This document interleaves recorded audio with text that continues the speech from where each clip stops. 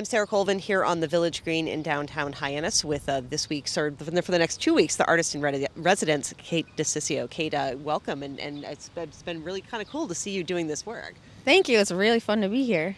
So tell me a little bit about, obviously behind us is a bench that previously just looked like a regular park bench, and now you're in the midst of decorating it, and I understand you're going to be kind of doing this all around the village of Hyannis. Yeah. So there's an element of the project that's really about engaging spaces that might not otherwise be noticed. And so always a part of my work is kind of using imagery of nature and architecture and textiles to create this element of play on and off planes. So from the floor up the wall, jumped onto a telephone pole, over a bench. So this is an example of that. Exactly, and something that people will be able to kind of follow as they walk around downtown. Talk to me a little bit about being a street artist. I understand you've worked across the country. Mm-hmm. So for me, there's a lot of things that are really fun about the street. One is in a completely non-exclusive space, so everyone has access to the street. But also that there's so many like little nooks and corners of street spaces that aren't attended to when they're just like corners where there's trash or where dirt's collecting. And so as a street artist, you can really think about how to put art in interesting places and combine, the elements of beauty and mischief. So that then when people come after, they too, like you said, kind of feel like they're in this sort of like treasure hunt of like the person who came before them.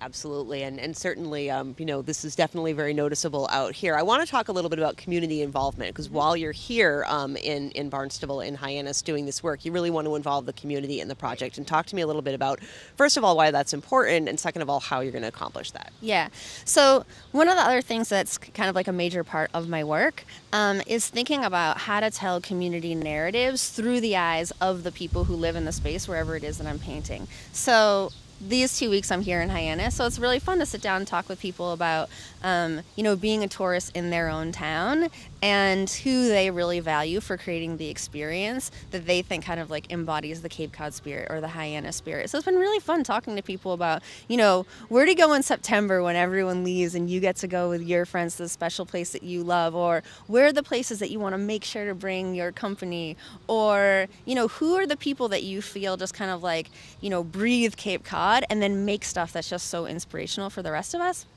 And so while I'm here, I'll be making portraits of some of our most fabulous locals. Great, and that's going to happen at Azleton Park. So I wanted to talk a little bit more about that, and that's going to be kind of a mural that's going to be up there at Azleton Park? Yeah, so I'll be doing 4 portraits that will then kind of serve as the backdrop to the stage that's at Azleton Park. Yeah. Wonderful. We're really looking forward to seeing that. I understand, too, while you're at the Geyer Barn, there's going to be a free talk on June 25th, and open to anyone who's curious about learning about your art. Yeah.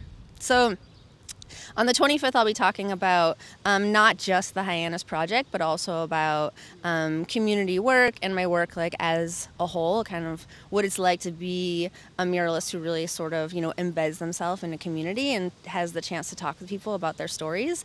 And then on the weekend, on the 27th, 28th, I'll be doing a 2-day workshop. So I am really inviting people to come, and I'll teach stencil, and you'll make 2 panels that will actually go on the barn in Azleton Park, so they'll kind of like hug the portraits. So I definitely want there to be a community element, and it's really fun you don't have to be like a pro or someone who has any kind of like background experience. I really invite people who have no prior knowledge but have seen the work and thought like, oh, that looks kind of fun. I'd really love to just kind of like learn how that happens. Great. And let's talk a little bit about your process, because I see, when I came into work this morning, the bench was just purple, and now it's got purple, it's got blue, it's got beautiful stencils on it, and it looks like you're working primarily with stencils and spray paint. Yeah. So I cut all of my own stencils. Like I said, I get inspiration from textiles, from nature, from architecture, and I just create lots of small shapes. So one. So I just create small, simple shapes, and then I use spray paint and I just stack them on top of each other to create these kind of winding patterns. Great. And how do you know when it's done? Do you have an idea, like when you started this bench, do you have an idea of what you wanted to look like, or is it just kind of something that develops over time? Yeah. Well, before I came here, I had to choose the colors that I was going to work with because I had to bring all the paint. So I kind of like already had my palette, and I've been thinking a lot about sort of like forms that are both inspired by nature and the sea. So you'll see like a lot of round forms and shell-ish kinds of things. But as far as like being done, you know, it's a lot of just like up and close work, step back and look at it, squint a little bit. So there's not really rules of being done.